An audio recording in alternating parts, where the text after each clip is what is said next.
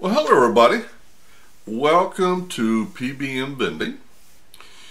Now, if you watch our videos, you know that we talk about a lot of things.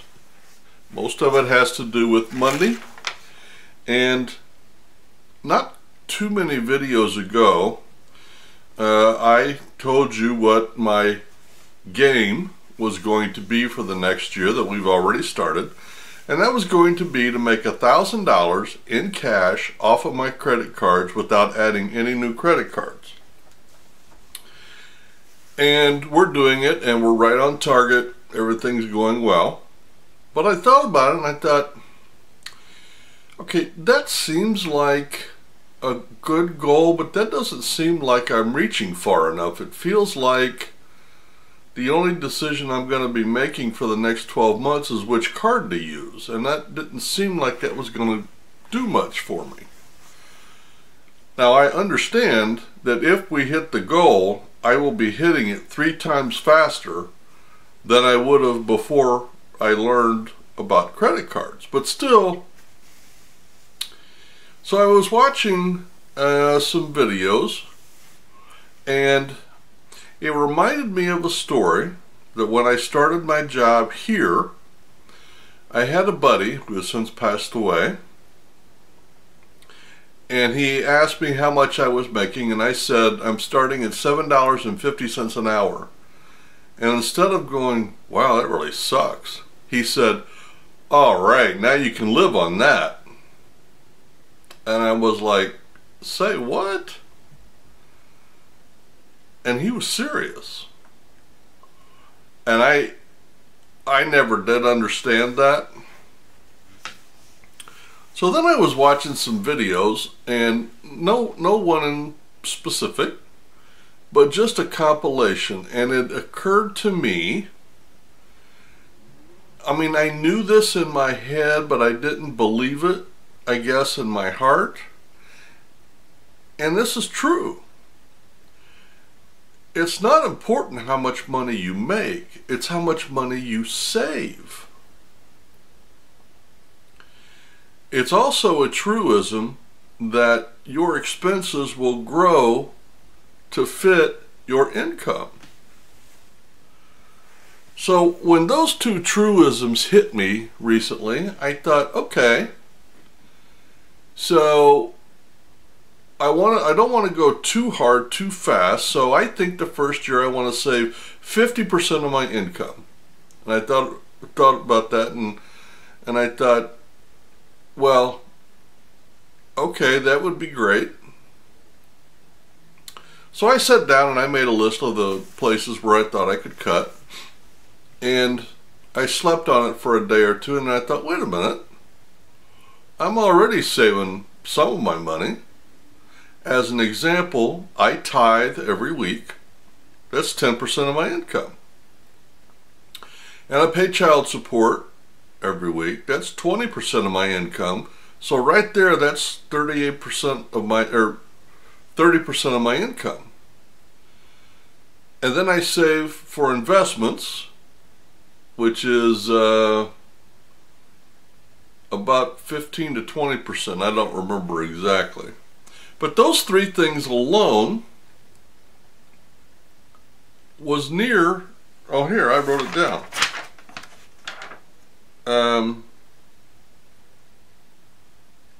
That comes to, are you ready for this? 58% of my net income goes to those 3 things. And I didn't even realize it. So then I thought, okay, so I went down my list, and my child support, which is 20%, will be over in a year. So that's not really going to count, but in a year that 20% will be able to go into savings. And so then I started making a list of the places where I might be able to cut between now and then. And I think what I'm going to do is between now and the end of the year, I'm just going to brainstorm, I'm going to research, I'm going to see what's viable for me. As an example, and I pay my car insurance monthly, and for that luxury I pay an extra $3 a month. That's $36 a year. That's not a lot, but it's $36. Now here's another one, and I'm doing this one right now, and it's a little inconvenient, but I'm working on it, and that is turning my hot water heater off when I'm not using it. It only takes about an hour to an hour and a half to heat the, depending on the size of your water heater, of course, to heat the water back up. Why would, and I'm single, nobody else lives here. So why would I pay to heat my water 24 hours a day when all I needed is a couple hours? Do my dishes, take a shower, I take my laundry out. So I think if I can master that, now, how am I going to measure that? Because my utilities I have on a level payment plan. So I can't change that one. But I'm going to start watching.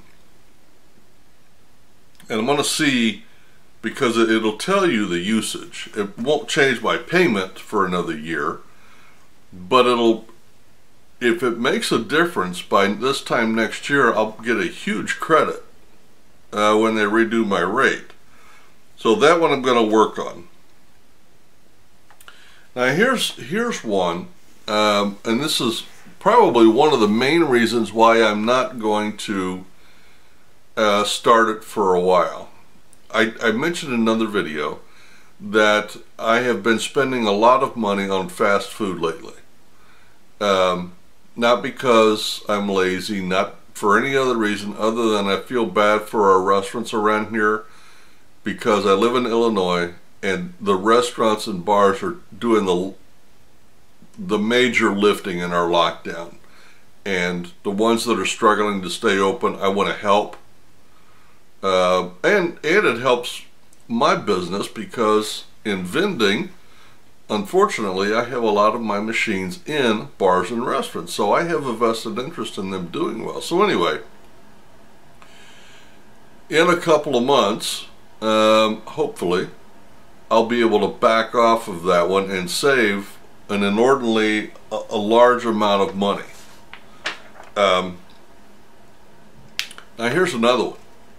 The phone charge. Now I haven't done the research in this, but there is one out there that a lot of people are pushing, where you can get unlimited calling, unlimited text, and 2 gigs of info for $20. My current phone bill runs $120 something a month, and it's just me and my daughter on it. And I think we do have 2 gigs of info. So if I can get both of our, $120 down to $40, okay, that's $80 a month. That's $1,160 a year. So if we can do that, that'll be great. What else was on our list? Now, so I figure the fast food one is probably going to be $1,000 or so. I went through, by the way, and I did a 4-month look back through my checkbook on the things that I spend, and I thought I had a good handle on it. I thought I was spending between $1,200 and $1,500 a month on credit cards. It turns out I'm spending somewhere around $1,800 to $1,900 a month. Now part of that is the fast food that I was talking about. But so I'm going to try to get a better handle on that and find out where that's coming from. So by my guess, including the 58% that we've already got, I could probably cut another 30%.